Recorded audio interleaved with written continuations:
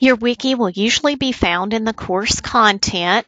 What you'll want to do is click on the title. Here you can see some information about the wiki, but you still need more information to figure out what you need to do. So click on that title.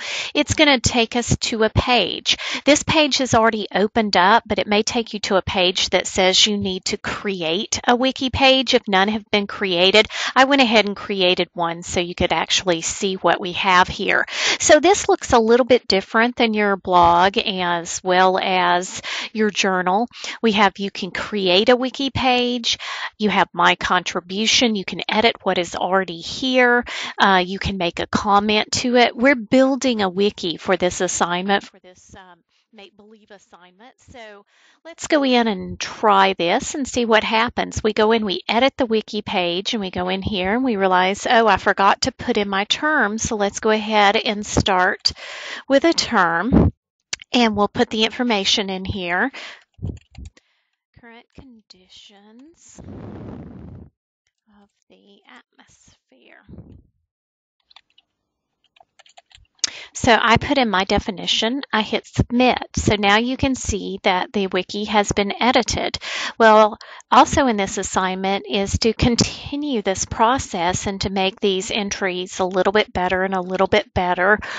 So I need to add that is happening now.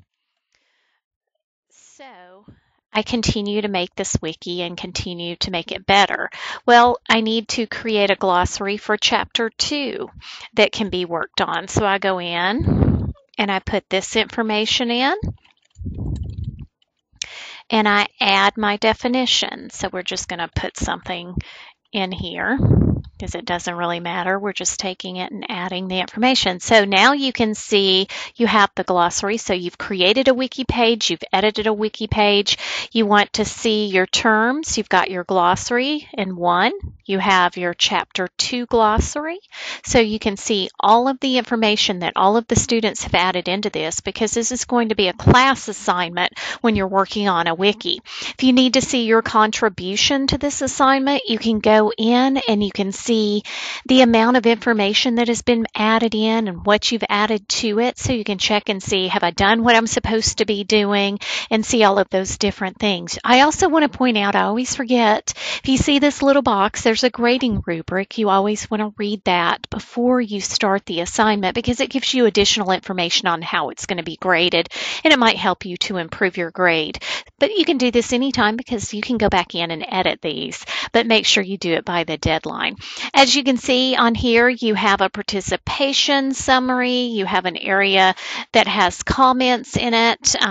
Under that feedback, you also have a blank grade because it has not been graded by the instructor yet. So you have all of that information available to you. If it doesn't show everything here, you can click Show All, and it will continue to add that information down on the line for you to be able to see that.